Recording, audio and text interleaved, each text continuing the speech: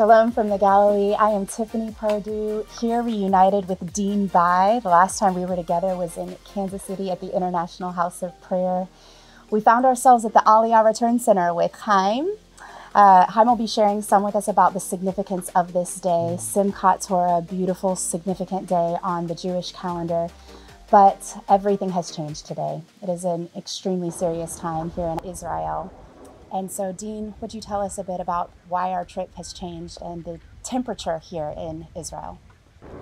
Well, we need anybody and everybody that committed to fast and pray in the Isaiah 62 fast. We need you and more to continue to pray, be mobilized, and mobilize others so that we can connect and align with God. We need 100 million intercessors for Israel. Here we are in a kibbutz Bet Zera, right where the modern state of Israel was established, and we're in somewhat of a lockdown. We've had somebody over there right now just checking on us, what's happening. We've been filling water bottles. We've been told that people that need to have guns are getting guns. They're opening up the storage where they have the bullets. Yeah. Don't go near the border of the Jordan, Syria, Lebanon. Syria and Jordan, what are they, about 10 minutes away from here? So there's this concern that what's taking place down in Gaza and the rockets that have come by the thousands already, and actually infiltration of the border fence down there, that the expectation or the concern is it could happen here at the north.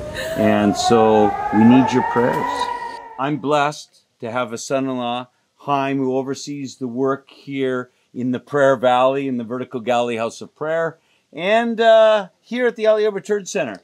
And we are working together to mobilize prayer, working with, obviously, Mike and Stuart, and thank you. I was just on the phone with Lou Engel today, and he was talking about, we really need to see this continue, and a rallying. He asked me, he said, what's going on in Israel now? Right when this all began, the turmoil here. 50 years ago was the Yom Kippur War. And now we find ourselves in Sukkot, Tabernacles, and on the last day, so there's the 7 days of Tabernacles. Tabernacles is actually over. Then there's the 8th day of ceasing, and it symbolizes eternity, symbolizes new heaven, new earth. After the Tabernacle symbolizes the millennial reign of Yeshua.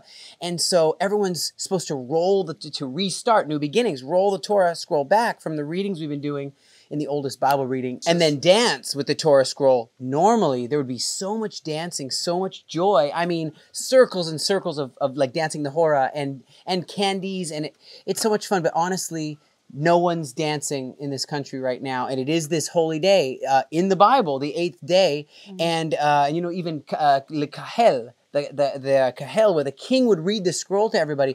So none of this stuff is happening. It's been the most amount of Jewish people killed in this country since 50 years ago, since the Yom Kippur War, and kidnappings, soldiers killed. I guess it's 5 soldiers killed, and the numbers keep increasing of reports on how many are kidnapped, how many are injured, and I mean, 1,000 right now, 1,000 or so injured.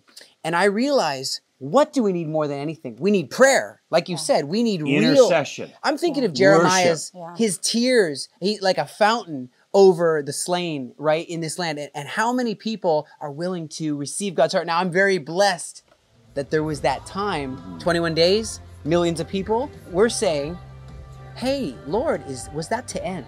Was that not a way of life, maybe? Isn't that what you... Is that a way of life? Isaiah 62 speaks clearly about those who make mention of the Lord. It says earlier, for Zion's sake, be not silent. It goes on to say day or night. I think that's more than just 21 days. Day or night, night or day, give him no rest, take no rest until he establishes Jerusalem and makes it a praise in all the earth. Yeah. We need to mobilize. Yes, and I think Israel needs prayer all the time. That's why God mandated it. There's so much spiritual opposition. And I would say, we, representing Israel, we covet your prayers. Your intercession.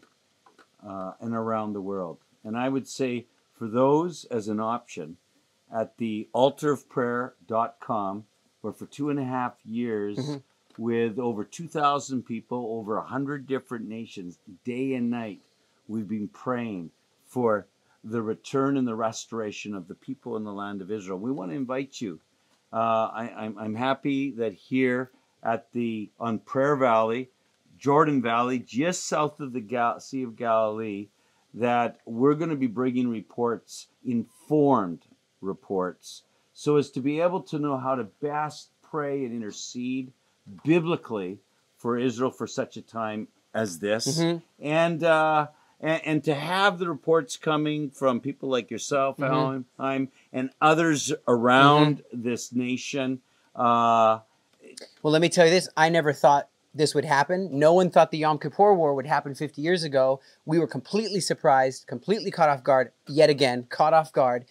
Hey, there's a shaking going to come to the whole world. People got to get ready for this in America, in England, in Canada, in everywhere. We got to get ourselves ready to not be caught off guard. We got to get in that now. I mean, this is prophesied.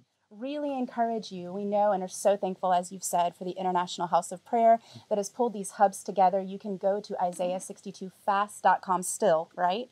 Still available. You can see hubs that are there. But this is a time, a fresh, new time. There were many who saw the Isaiah 62 fast and didn't engage the full 21 days because they saw it at the end. But as you've said, this isn't the end. The Lord began activating the church in a new way during the Isaiah 62 fast in a profound way.